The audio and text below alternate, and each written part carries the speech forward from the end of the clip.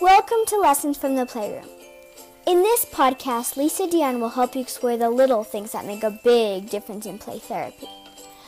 Lisa is the founder of Synergetic Play Therapy. You know, sometimes therapists get all caught up trying to study big theories and mastering techniques to help children like me. But sometimes it's the little things we show you along the way that make the biggest difference. Join Lisa as she teaches you some of the little lessons that children are trying to communicate to you so that you can help us in the best ways possible. And on behalf of all the kids you work with, thanks for listening and believing in us. Let's get started.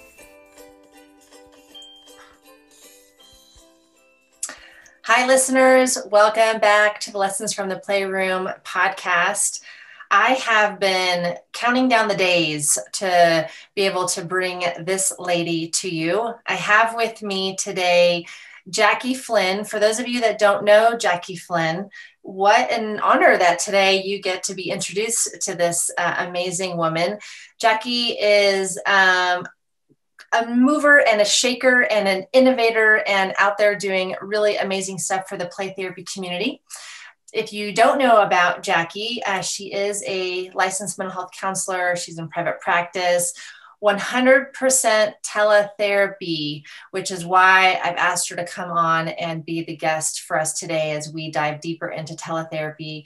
She is a registered play therapist. She is the founder of EMDR and Play Therapy Integration Support. She's an EMDR junkie. Should we call you that? Are you an EMDR junkie, Jackie? You love it, love it, love it. Oh, that's funny. But for those of you, since you're listening to my podcast, would you please add on to your podcast list? She is also the host of the Play Therapy Community podcast. She also every year does the Innovative Child Therapy Symposium, which is an amazing experience where Jackie is interviewing more movers and shakers in the field and bringing amazing training to the play therapy field at large. So I really feel like I could just go on, Jackie, about you. You're a mom, you do other cool stuff.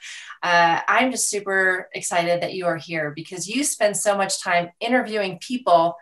Mm-hmm. It's time for you to be interviewed. Oh my goodness, what an honor. I even have a hard time thinking after hearing you say those things about me because you know how much I think of you. I think you're like one of the most influential people in my life right now, especially as I go through this intro to synergetic play therapy training.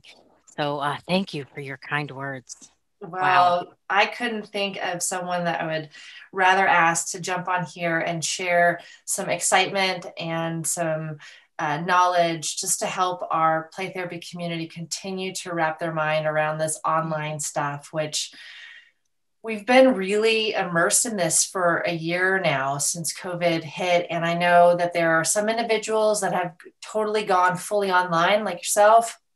Other individuals that are still in the camp of I hate it, others that are doing like a little bit of both. And I just want to keep this conversation going and really even offer some tips and some different ideas of things that clinicians can do.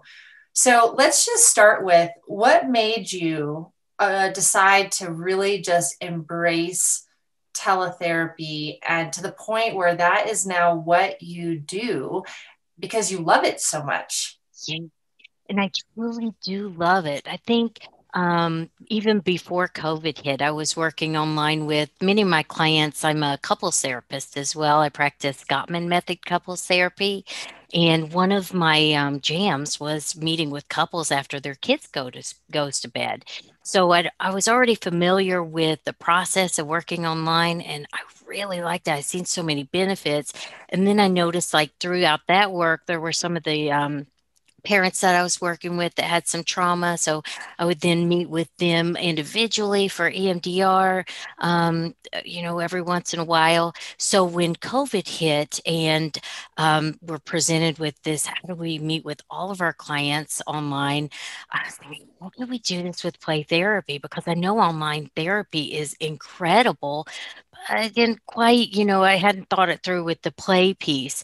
And it turns out that the play is just as incredible. And there's lots and lots of benefits, some that you can't recreate in the office. So I prefer it just because of the results that I've seen. And that's why I love it. I think just seeing the changes is like you have that feeling when you have an amazing session. It's like, oh, I love this. And that's kind of what made me want to do it full time was like these sessions are incredible.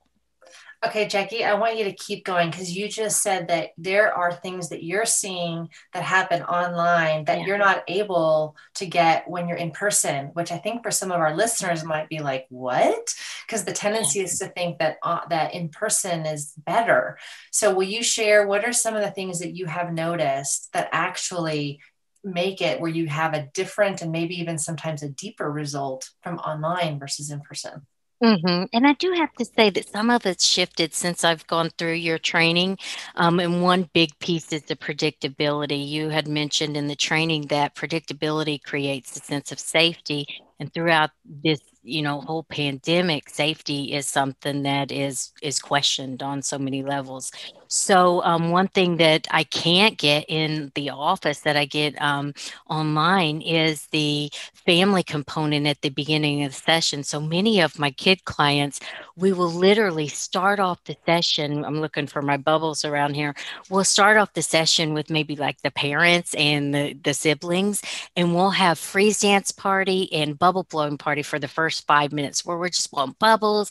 They're popping the bubbles, and then we're doing the freeze dance, and then everything calms, everybody moves away, and then I meet with the child. So we have that predictability, but we also have inclusion of the family, and the family is such a big part of the child's life. So we can start off with that playful attunement, that connection, and really get them into their green zone. I think about like even looking at it through the lens of the polyvagal theory, we are like that social engagement is so very rich. So that when we then move to individuals, and with a 5-year-old, they're in a different state of connectedness. They're able to kind of work through whatever it is that's troubling them. I can't get that in the office. I can't get mom, dad, little brother in there, and certainly not in the state of mind. Usually they come after school where they're in freeze dance and blowing bubble mode. So I think that's one example. Wow, so you're really using and taking advantage of the fact that it's already, you're reaching them in their home, so everyone is there, so that you're creating a deeper connection and attunement right up front to set the stage to be able then to go into the work. You know what it reminds me of? I've got to bring up EMDR, but it reminds me of creating a sense of safety up front so that there is something that the child can then go back to or lean on as they go deeper into their process, rather than like a lot of times in person. I mean, we just come right in and we just dive right in, but you're really creating this different experience up front. Brilliant, Yes. Jackie. Oh, thank you. And I have to say that I'm so glad that in this transition that I took your training, because one of the things that I'm noticing that is strengthening it is me kind of being that authentic presence rather than, just tracking them and mentioning kind of their mastery, which is incredible. And that's what I was doing before, like in my child-centered approach as we're moving through the process. Many of them I work with through EMDR therapy as well. But I'm able to kind of really mention my experience, like, oh, when you did that, I noticed a tightness in my chest. I noticed it's kind of hard to talk right now. I could feel like tears welling up behind my eyes when you say that. And it doesn't matter whether we're on the computer, whether we're in person, we are together in that moment. And it takes it to such a deeper level. So that one is kind of hard to tease out whether that's just an online thing or what, but I know these online sessions are so powerful, and having the family component is like incredible. Like yesterday I met with a teenager, and the mom did the bilateral stimulation. She's a resource in her life, and we have the electronic version where they can watch the ball or listen to the auditory or do the tapping, but having the mother's presence, I think about like Janet Courtney's work on the power of touch, having her do the tapping on her shoulders, it was so powerful. We were able to lower that level of disturbance, and she processed through the target just by having the presence of her parents there. I don't know if that would have necessarily kind of panned out that way in the office. And I've done that time and time again with whether it's with the spouse, in my adult sessions, or a parent, or we're able to have them kind of jog through the bilateral stimulation, and then they're able to run over to their bed and get their favorite blanket and have that neuroception of safety right there. That, I mean, they could grab a blanket in my office, but that's their home. That's where they live their life. So Mm. those are some things that I don't quite get in the office. I had some great sessions in the office for years, but this teletherapy seems to take it to just another level. So for those of you that are listening and you're like, this is exciting, and what is she talking about with the bilateral? And Lisa keeps saying EMDR, and now Jackie's saying EMDR. So for those of you that are not familiar with EMDR, go check it out. It is a amazing intervention protocol to help children and anyone of any age be able to integrate anything that they perceive as traumatic or a disturbance of any kind in their system. And what I'm loving that I'm hearing you say, Jackie, is that ultimately it doesn't matter what the protocol is, and really even what the play therapy approach ultimately is. You're taking advantage of being able to bring in adults that can be co-regulators, so that you've got co-regulators that are in the room in a totally different way that create another layer of support. And we know that when we have the support of a co-regulator, we get to go deeper in our process because we do have that additional sense of safety. So I just hear you saying, I'm taking advantage of the fact that I'm in their home. I'm taking advantage that there's other adults around. I'm bringing it all in rather than staying in this isolated experience, which I think some play therapists think that's what teletherapy needs to be. It's just me and the child at the computer, and we're just sort of doing our process together. And I'm hearing you go, yes, and bring the rest of the world in too. That's what I'm hearing you say. Am I getting it? Yes, including like their resources. So suppose they're in their bedroom and I see like on their bed they have like a pile of stuffed animals. And we know about like some kids and their stuffed animals. Like each one is a resource and has the stories. Oh, I noticed that you have something on your bed. Oh, can you pick out something that when you think about it, it makes you have kind of like that good feeling, and then you learn more about them. You learn kind of what positives, what negatives, relationships, where they got it. I mean, it's seemingly like unlimited what the resources you can get from just being in their space. So that's another benefit. And another one too is that they don't need any transportation.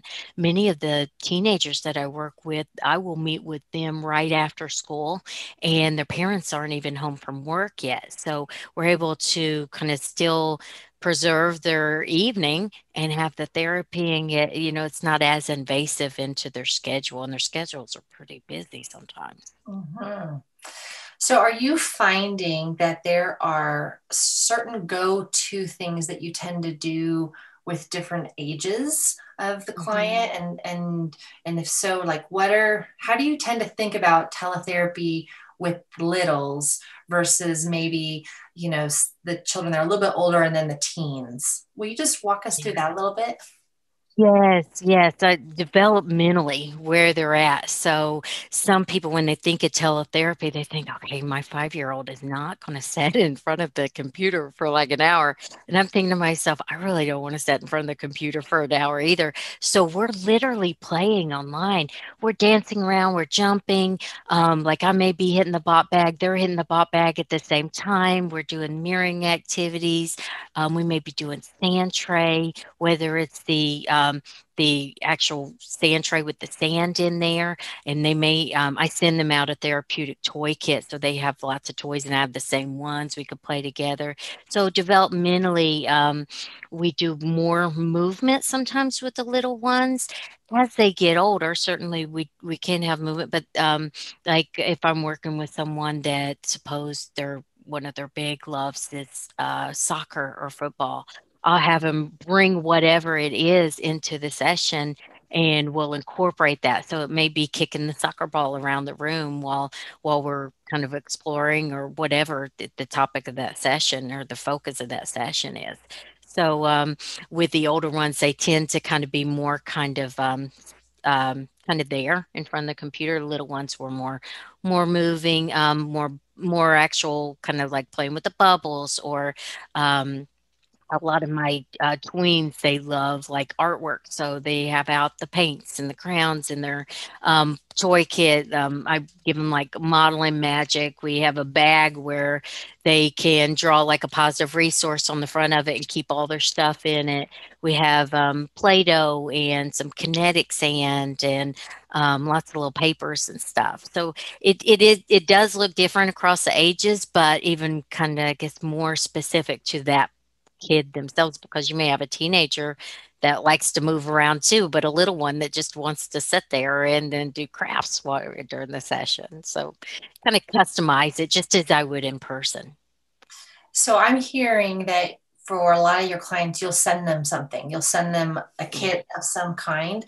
Do you find that that's really important, that the toys or the things they use in the session with you are only used with you? Because I know some clinicians are of that mindset. I know others are like, no, we can just use whatever. I'm just providing something for them so that they actually have an option. How do you think about that in terms of the things that they would use? That continuum of the rigidity chaos just came in mind. It's like right in the middle, because sometimes they have stuff that I didn't send them that is like amazingly appropriate for what we need. And then sometimes what they have is, not as kind of appropriate or fitting as what is in the box. But I do like to keep what I send them specific to the session, because I it's not just a random kit like a box that I just pull out. I make the kit up specifically for that client. So during the intake and in the EMDR therapy, we call it the history taking. I really look at that client's resources, what they like, what they don't like. So one client may get like a whole plethora of like Pokemon figurines, and another one may get little glitter pins, and it's really fun. I love it. Whatever I'm not spending in my office rent, I'm spending on these boxes. But if they have it out, there's some of these situations are very chaotic. So if they have it out throughout the week, then it's not available during the session. It may be scattered or thrown away or just lost. So one thing I do tell the parent, when you receive the box, put it up, and then we're going to open it up in session together. Marshall Lyles gave me that idea. He said there's like this euphoric experience when they open it up. It really is. I even do that with my clinicians in my trainings, and you should see like these clinicians have like everything they need, and somehow they get excited about this little white box with modeling magic in it. I'm like, wow, it's so neat to see them so happy. But that's the way that it works with kids. And then I tell them right after, it's like, you've been in my office, let's put that up and bring it out next time. Not so much to where I don't want them playing with it as much as I need them to have it next time. Mm-hmm. I think that's an important distinction. It's not a rule because they can't. It's just that if they play with it and things start to get lost, then well, it's not available then. And if you have an idea in mind of what you're going to be doing, then the activity is missing some of those things or whatnot. I want to offer up listeners, for those of you that love this idea and that are also thinking, I'm not sure I'm in a position where I could mail something to all my clients. One of the things that I have done is meet with the parent and give them a list and have them either get the list, or if there's a financial constraint there, or for whatever reason it doesn't make sense for them to go out and buy it, I will have them with the child go around the house and put the list together. So they collect the items together and they put that in a box or in a bag or whatever it is. And they create that together as, this is my special bag that I bring out when I'm with Lisa. And so that can be another idea for, if you're in a position where you're not able to go and mail something or send something out, is either have the parents get it or have the parent and the child co-create something that really is just for the time that they are with you. So absolutely. Yeah. Gary Landra's toy list is really good. It has that nurturing, expressive, and aggressive. But I do have to say, like, Leslie Baker, she was on the symposium and she did this construction play where I never even realized all the things you could do with like paper towel rolls and just regular stuff. exactly. So we don't have to like have all these fancy toys or this expensive toy kit or anything. We could literally just have them gather their recyclables. I mean, if it's a milk jug or whatever, clean it out. But it's fascinating. Kids are so innovative what you can do, with just those things. And my goodness, Dr. Karen Fried. I was literally on her Just for Now call yesterday with Dr. Oaklander. Most amazing. I'm at a loss for words. She created this online sand tray, the online puppet show, and the online doll houses. Phenomenal. You just share your screen, and some of the sessions that you get throughout that is incredible. The online doll houses, you can make two tabs, one for mom's house, one for dad's house if they're in a split home situation. Or the sand tray, you can save the actual images if you need to. You can change it. I know, like when I do play therapy and EMDR therapy integrated, we need that adaptive shift where in the regular sand tray they can move things around. This online sand tray, they can make it bigger or smaller. And I know Dr. Jessica Stone has this virtual sand tray app. The dragons actually move their wings. It's amazing. Yeah, they do. So listeners, I want you to hear, so Jackie just threw out like so many resources, which tells us that it's possible that, and this is something I want our listeners to wrap our mind around. Sometimes we get blocked in this feeling of, oh, I can't. Oh, it's online, so therefore I can't. I guarantee you can. It's just finding a way to think outside of the constraints of there's a computer screen in front of you, but people are doing it. They are finding ways. So if you're like, I love sand tray and I can't quite figure out how to do it, there are people that have figured it out. Go research it, go figure it out. And also don't limit yourself, because I know, for example, let's use the sand tray. One of the coolest things that I have discovered is, even with my children that don't necessarily have a sand tray on their end, but I have mine, even a session where the child is telling me what to do and I am moving the sand tray figurines for them is so amazing.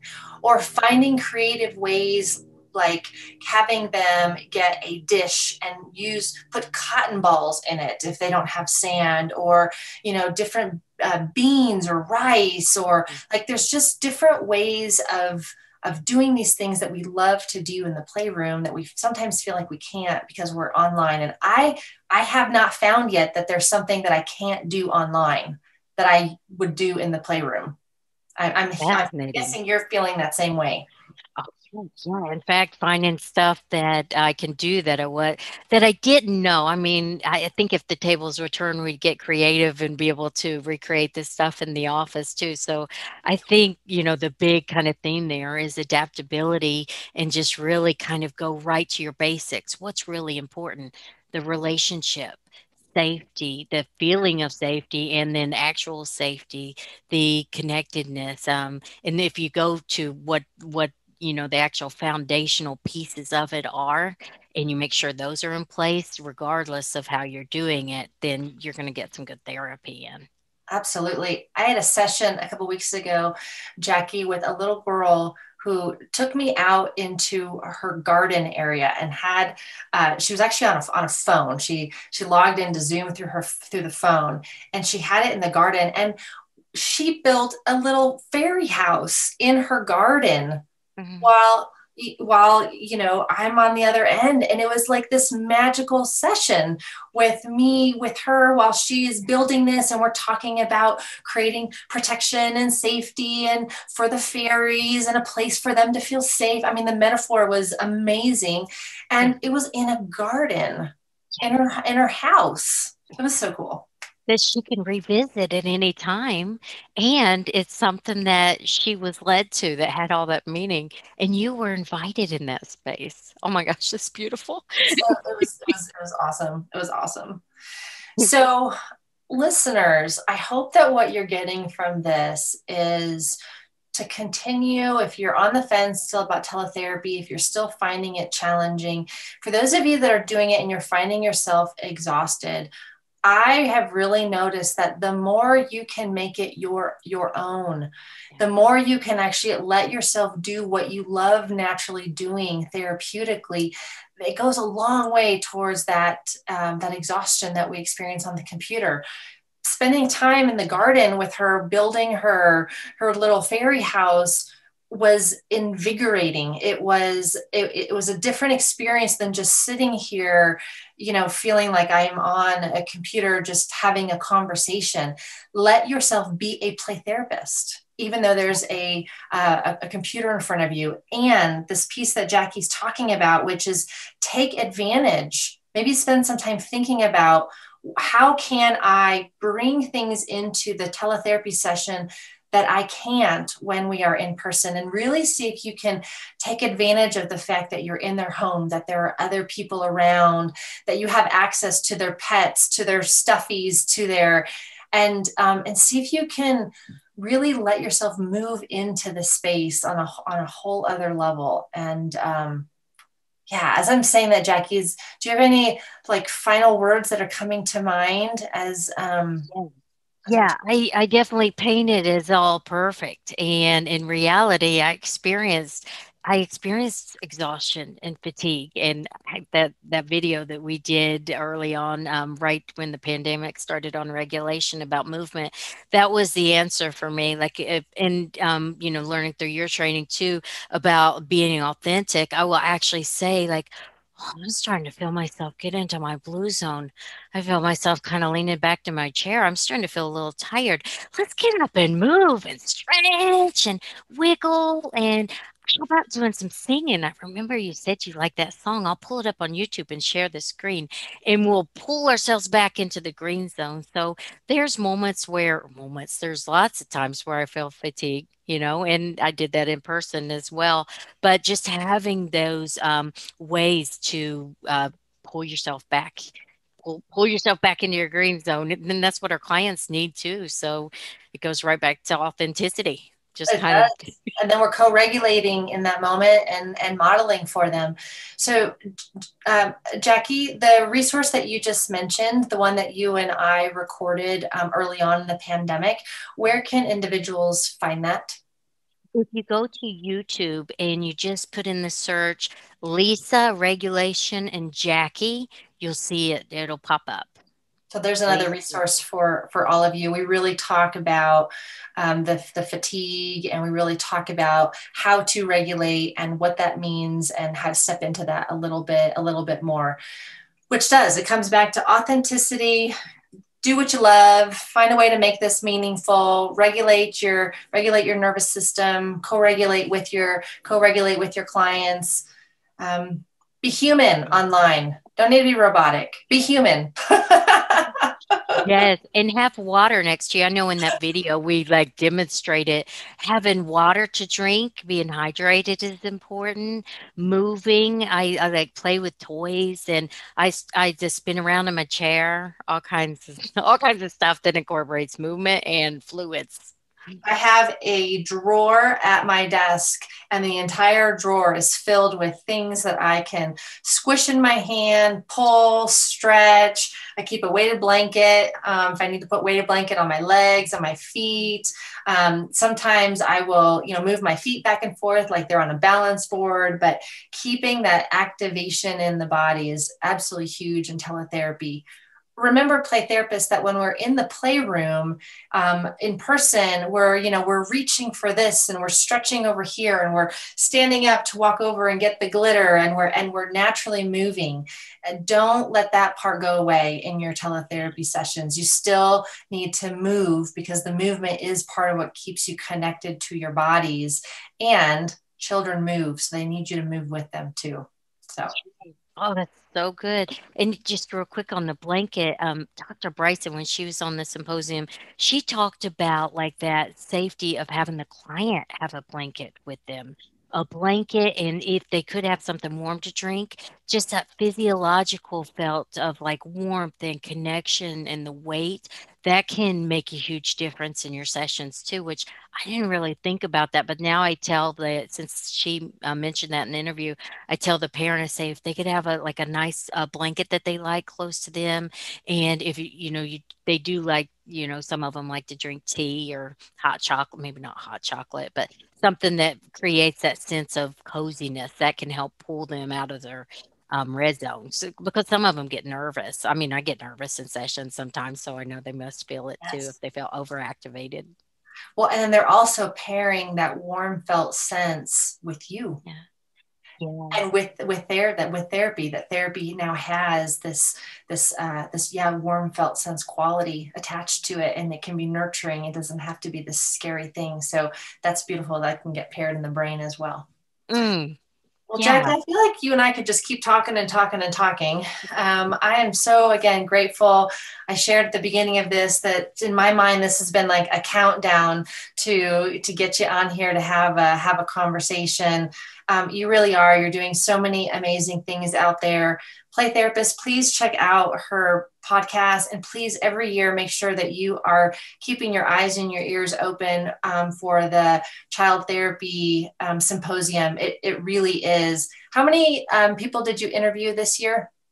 This year was 34 and last year was 41. I mean, my goodness. And we're talking about big names in the field, folks, but the big names. So it's amazing. Thank you so much for your dedication to the field and what you're doing to bring knowledge and information to people also around the world, helping them work with kids and families. So Jackie, thank you so much for being you. Thank you.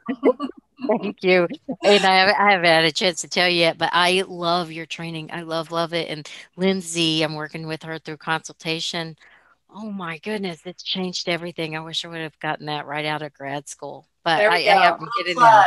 Listeners, sign up for our Introduction to Synergetic Play Therapy courses. It really is incredible. I mean, all jokes aside, I mean, it's not only helping with just my kid clients, it's helping me overall, like as a person, but I'm able to connect deeper with people and they feel it. I feel it.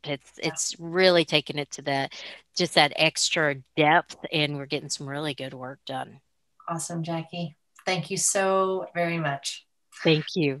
All right, listeners, let's all take a deep breath together. Tune in, connect with yourself here for just a moment as I remind you to continue to take care of yourselves, because you are the most important toy in that playroom, even if the playroom is online.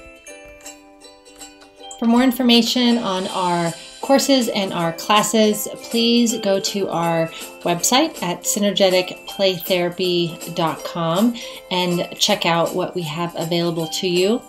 And as always, remember that you're the most important toy in that playroom.